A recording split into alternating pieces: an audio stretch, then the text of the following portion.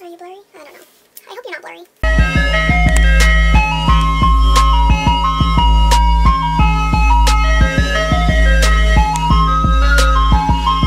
Hey guys, it's Jay, and today I'm here with part 2 of my November wrap-up for 2018. I read a total of 13 books, so part 1 has 7 books, and then this is part 2, which will have the last 6 books that I read for the month. So without further ado, let us get started!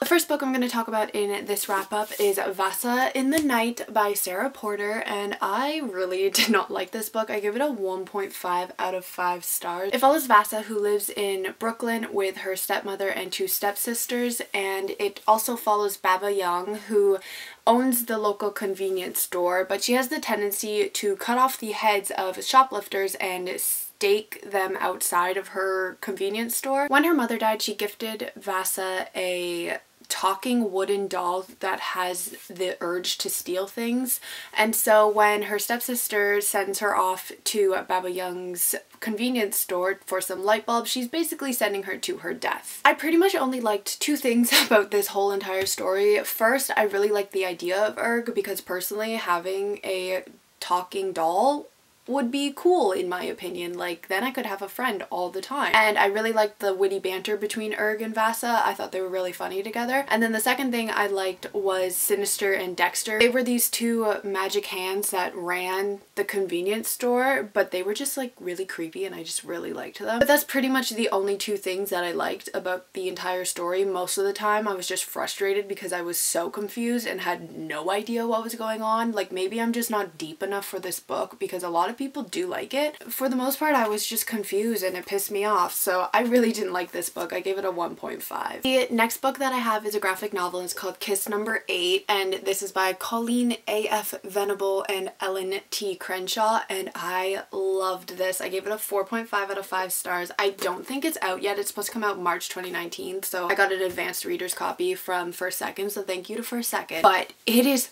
so good and I definitely recommend it when it comes out. It's about a girl named Amanda, and her best friend Kat is very rebellious and she likes to have fun and she really likes kissing boys. So Amanda is wanting to fit in, so she's had 7 kisses in her life that have been unremarkable at best. But nothing can be as bad as kiss number 8 and what follows afterwards. And to make matters worse, Amanda finds out that her family is hiding a very big secret from her, but they won't tell her what it is. So now, with a secret of her own, Amanda is trying to navigate falling for her best friend while trying to figure out what her parents are hiding from her. I just loved this graphic novel so much. I loved Amanda. She dealt with so much in such a short period of time, and just her character development was so well done. I really loved the themes that were explored in this, and I loved watching Amanda grow into who she was and trying to navigate what that meant for not only her but those around her. I also really liked how the family secret was dealt with and how that was all handled. I think that it was done very sensitively. I think that a lot of people would react the way that the characters in this story acted, so I really liked seeing that. I think that the character development of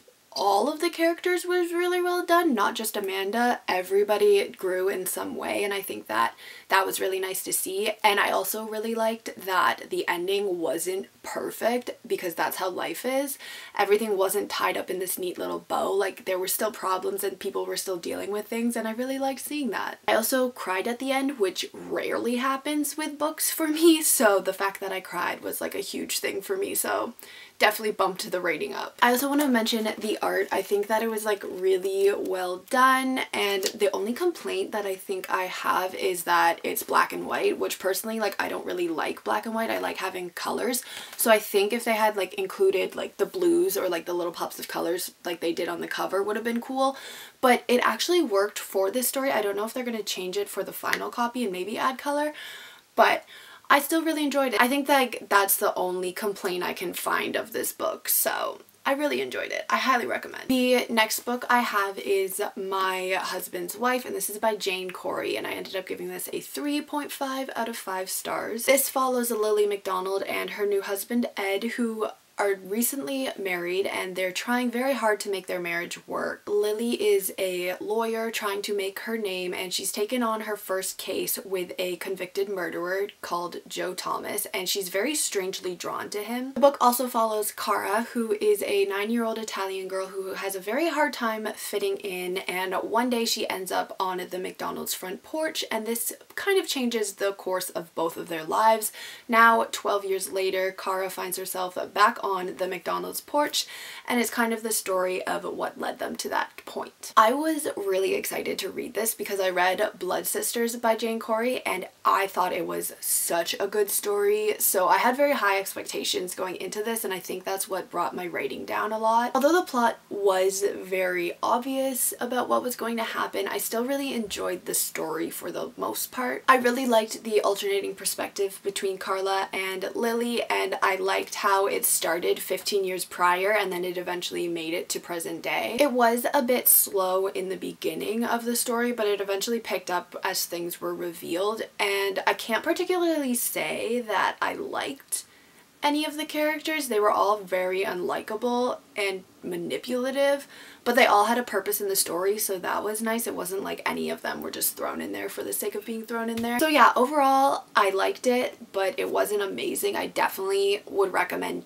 Blood Sisters by Jane Corey before I would recommend this, but it was still a fun read. The next book that I have is Time Between Us by Tamara Ireland Stone. I ended up giving this a 3 out of 5 stars. It follows a girl named Anna who is from 1995, and she meets a boy named Bennett who changes her entire life because Bennett is actually a time traveler and he's from 2012. They were never supposed to meet, but when they do, they fall in love and shit goes down. I'm honestly not 100% sure how I feel about this book because it was enjoyable, but it wasn't anything special. Like, I didn't care about any of the characters, but they were all relatable. Honestly, I would have rather just had a story about Emma, who was Anna's best friend. She was like super spunky and funny, and I just liked her a lot more than I liked Anna. The story was cute, but ultimately it wasn't anything memorable for me. Like, I'm not gonna want to pick up this book again anytime soon. The romance didn't do anything for me. Like,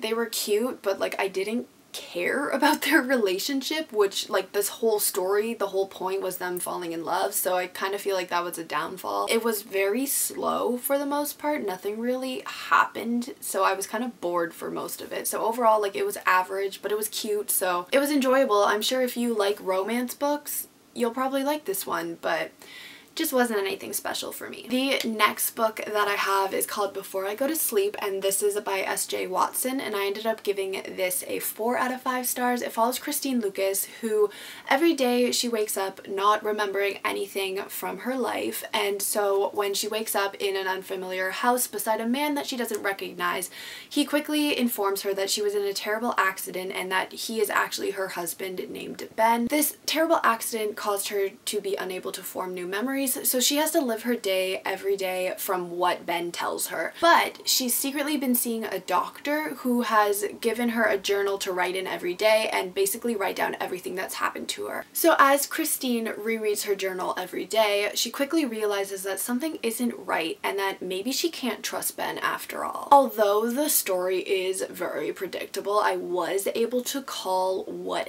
was going to happen and the major plot twist. I still really loved this. I was hooked from the minute I started reading it. It was really interesting because the whole story is told through Christine's journal entries, and she is such an unreliable narrator, and I personally just love unreliable narrators so much because they make me second guess everything, which I personally love in stories. I think that things were pretty slow in the middle, but it did eventually pick up closer to the end, and a lot of things were very repetitive, but it did make sense for Christine's situation.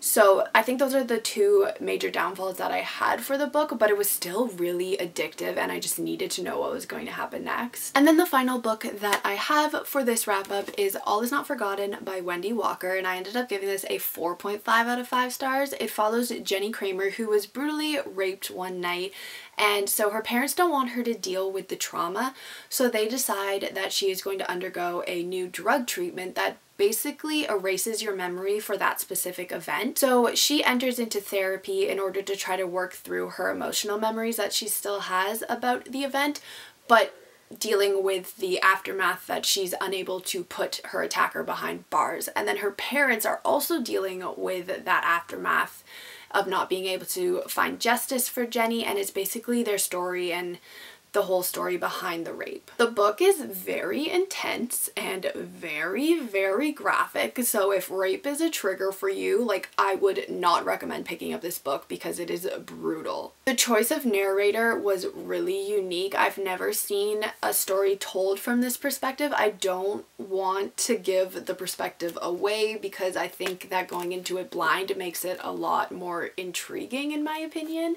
But I've never seen it done, and I think that that definitely boosted my rating of this story. I was all over the place with my theories behind who committed the rape and what actually happened to Jenny, and I loved every second of it because I was just so, like, you know that meme of the guy with the board behind him and he's trying to connect all the dots? That was me during this book, but it was so well done, and the whole writing style and the way the story was told and how everything interwove at the end was just amazingly done. So I definitely recommend this book for people who really like thrillers, but if rape is a trigger for you, like, do not pick this book up. Don't do it. Alright guys, so that was the last 6 books that I read for the month of November. Let me know down below if you guys have read any of these and what you thought of them, and I will see you all in my next video. Goodbye!